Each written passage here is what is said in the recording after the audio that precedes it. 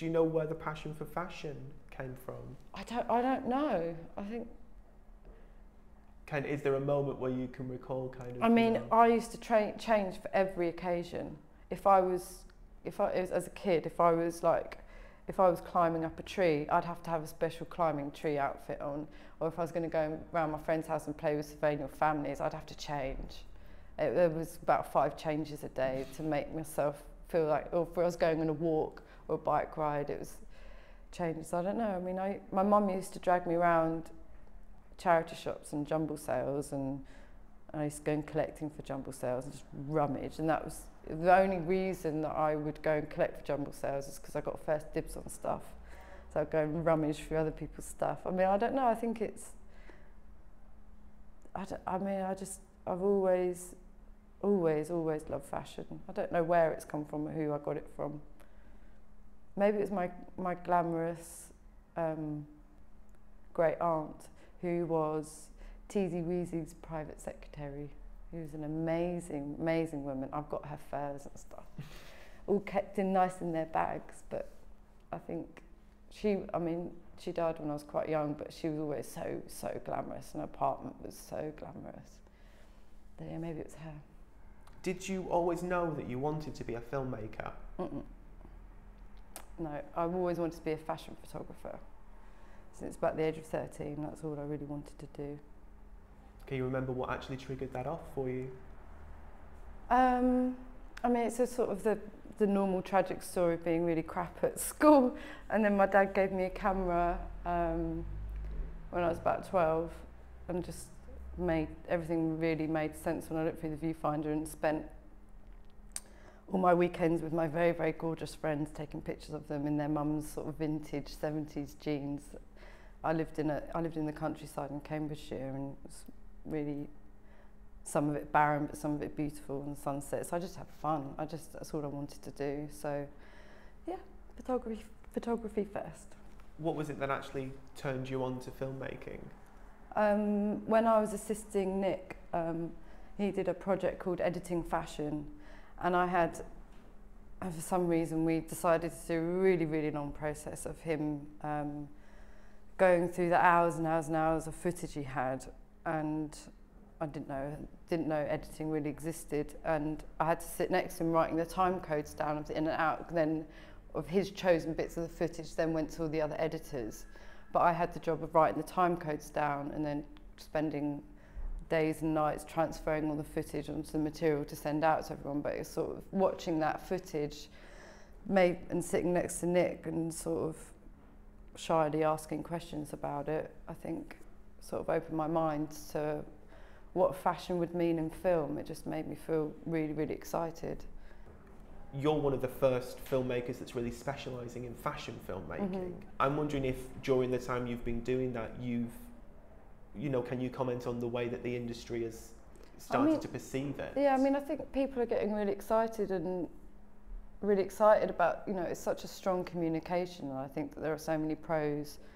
When you get it right, it's really exciting medium to be in, and of course the internet and everything's moving, billboards, shops. I think people are just really.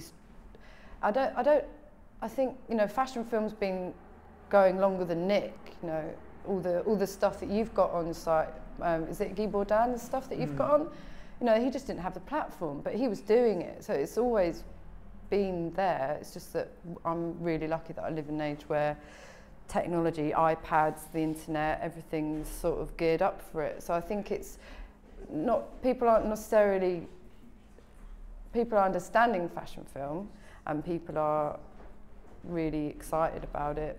But it's also that there's platforms there for everybody. I think that's the biggest part of it, I think. I'm wondering if you could talk us through the process of creating a fashion film. Each one is different because each time you collaborate with somebody different, whether it's an art director or whoever's involved in the films.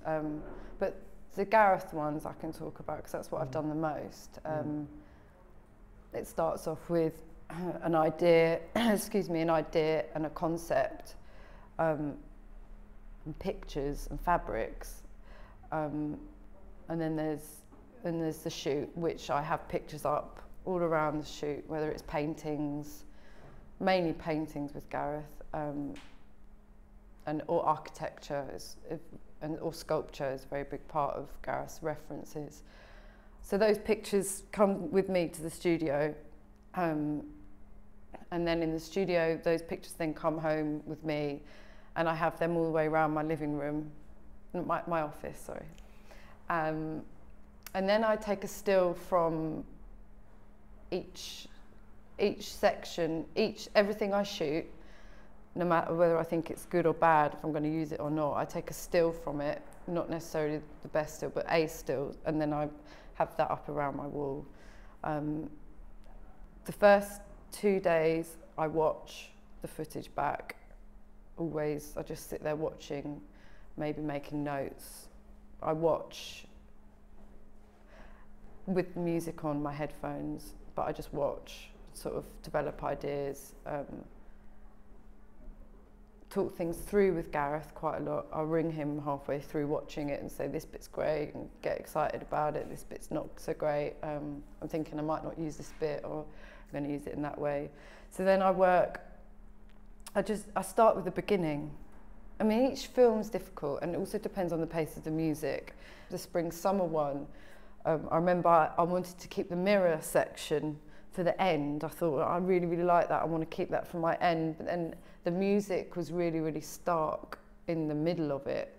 But yeah, the music led me to put that bit there. So it all changes. And then Gareth comes to mine a lot, and he sees things, and what the hell are you doing? That looks terrible. Or he'll see it, and then 3 days later he'll come back and say, well, actually, I've been thinking about this quite a lot, and I've not been able to sleep because I really don't like this bit, so can we change it? And we'll sit there and we'll grade stuff together. So Gareth's really, really with me, really, really with me when we're doing it, which is incredible to see everything through his eyes. It's great.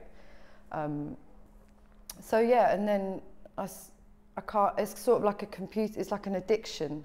I can't go to sleep or go to the shop or make myself a nice dinner or anything. It's sort of like, I look like a sweaty little gremlin sitting at my computer and can't really leave it alone until it's ripped out of my hands. We've talked a lot about Gareth, so and you've worked a great deal with Gareth. How did that collaboration actually first come about?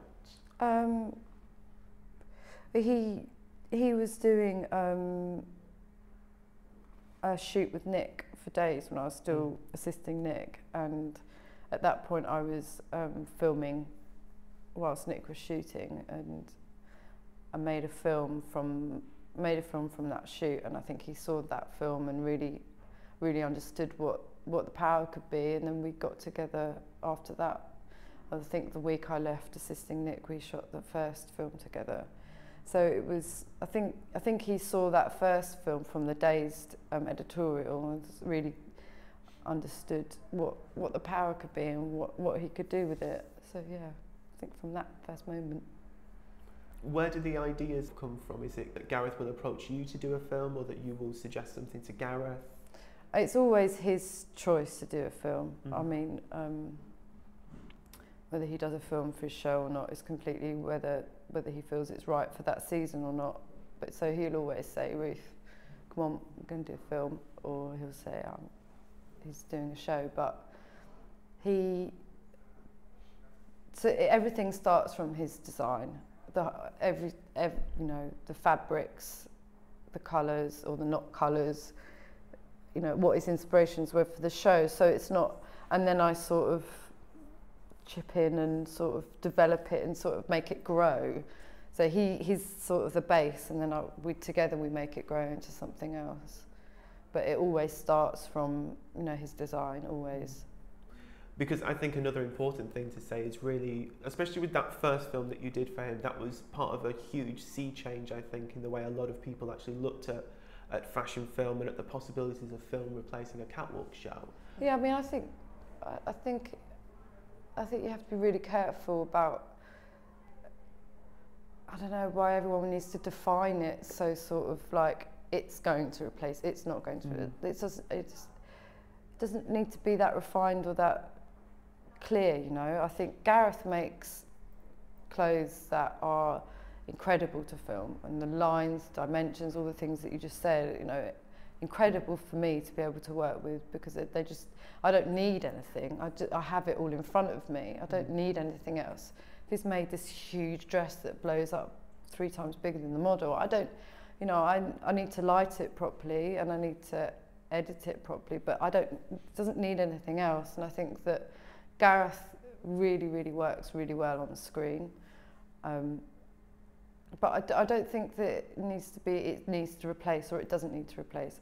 I mean, I've not been to many shows in my life, but when I go, it's just like, I absolutely love going to the theatre, and I love seeing shows. It makes my heart race, and you know, I wouldn't want to say that what I do would replace that for anyone, because I love going to see a show. And when a girl walks down and the music's pumping and she's really, really powerful and strong, and the fabric, I was really lucky to go and see a Dior show, and just the clothes just like hovered around her just effortlessly. You couldn't see where it was touching her, and I was so excited to see that I wouldn't want that to be taken away from anyone. But I do think that Gareth makes amazing, amazing designs to be shown on film.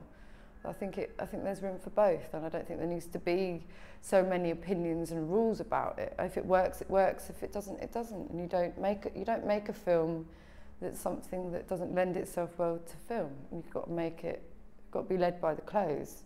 What do you think makes a good fashion film? Good clothes. I mean, you know, the design and the clothes and the model and the music, you know, all the things that would make a really great photograph, make a really amazing film.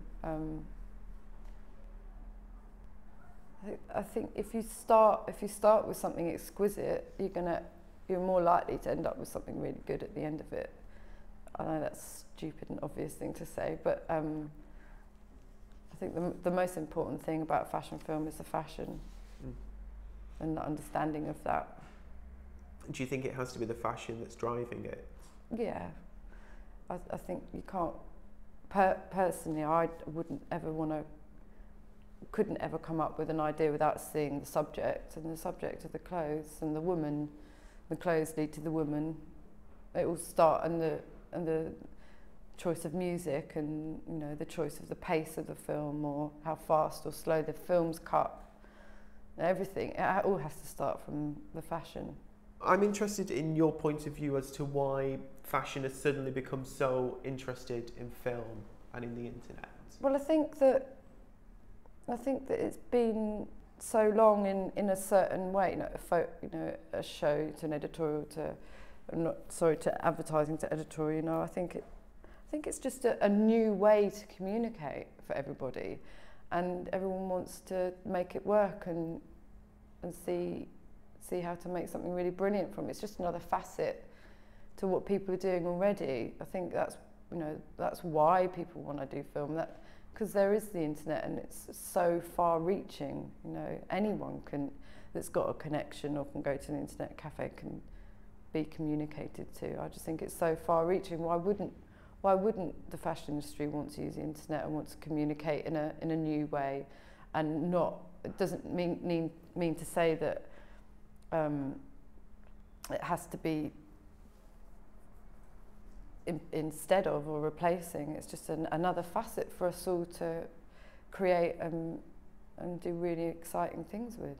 I'm wondering how you see kind of print relating to that, because there are these huge debates about where the print magazine is going, and you know, what its future is and if it has a future. But I mean, I don't really know what to say, because I'm sort of half in that generation of adoring my Vogues and collecting them for ages, but then I've also grown up quite young with the internet, so I'm sort of half in the generation of half being print, but I think it's the people that are on the internet more than the magazines. I mean, it's hard to predict what's going to happen, and what's going to happen for iPads and all those things. But I think that, you know, when you see an image like, I mean, I can't wait to see all the ads when they come out. I can't wait to see it and see all the editorials. I mean, I love I love opening a magazine and I love photographs. I don't really know. I mean, I think I really hope that magazines live forever and ever, because I think they're what inspired me as a child. And I don't think that it has to go anywhere, or it has to, you know, again, it's sort of like this staunch this or that. It's sort of like, why can't it just be everything?